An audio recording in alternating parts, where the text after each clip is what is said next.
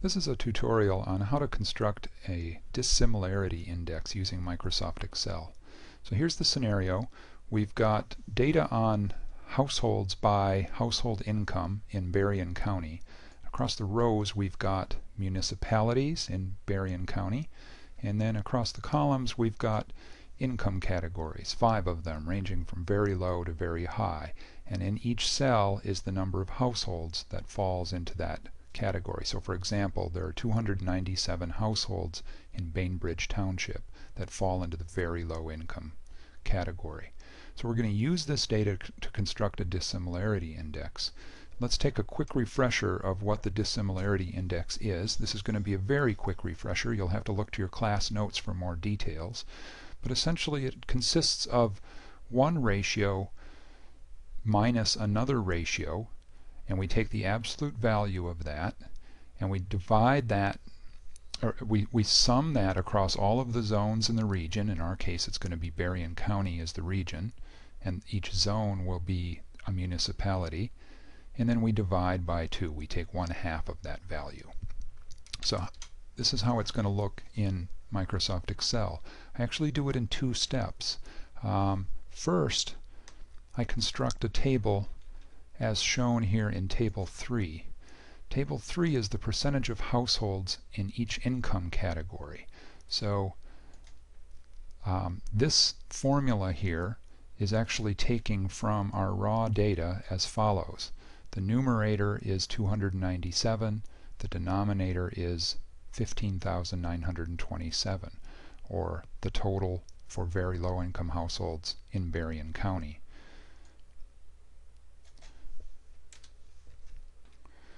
In other words then, what this table is showing is the sum of all these values is 100, and it's showing us then the percentage of very low income households that fall into each municipality. So for example, Benton Harbor is home to 13% of the county's very low income households. We're going to use these data in Table 3 in the construction of our dissimilarity index. I'm going to construct the dissimilarity index in these cells here. And recall that a dissimilarity index is always constructed between 2 groups.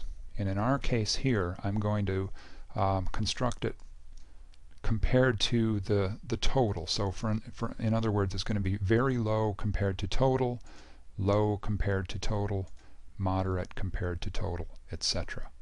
So the formula is going to look like this. I enter an equal sign and then ABS for absolute, then a parenthesis, and then I can scroll back over to the data I want to capture. In this case it's this cell minus the total, because again I'm taking very low and I'm comparing it to total.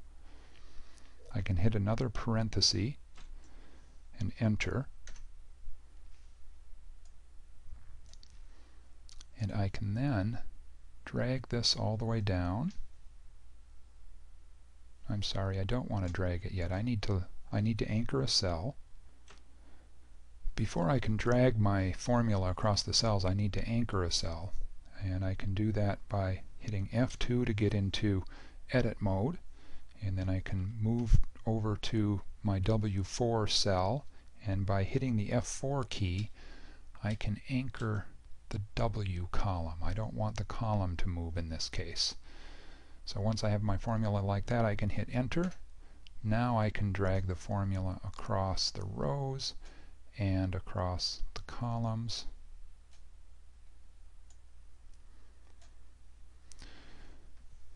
And let's just make sure by picking randomly one of these cells and looking back to see if it's doing what I want it to do. And it is. It's taking the difference between this and that, and that's just what I want here. So I'm okay. So here, now at this point I want to take a sum of each of these columns. I can do that by hitting the auto sum button up above here, hitting enter, dragging across.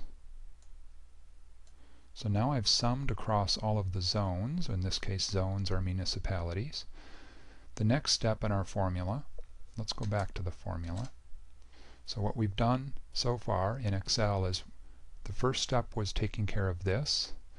The second step was to sum them across the zones, and now this third step to construct the dissimilarity index is to divide by 2. And I divide by 2 right here.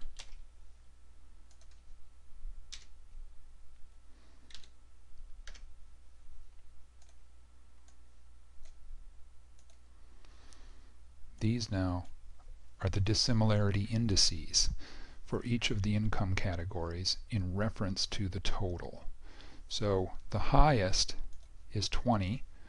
That means that the very high income households are the most mal-distributed throughout the county because it has the highest index of dissimilarity. In contrast, we find that it's the low income households that are least mal-distributed across the county, and then there are various values in between. So that concludes the calculation of the dissimilarity indices. Check back to this website for more tutorials. I hope it's helpful. Thank you.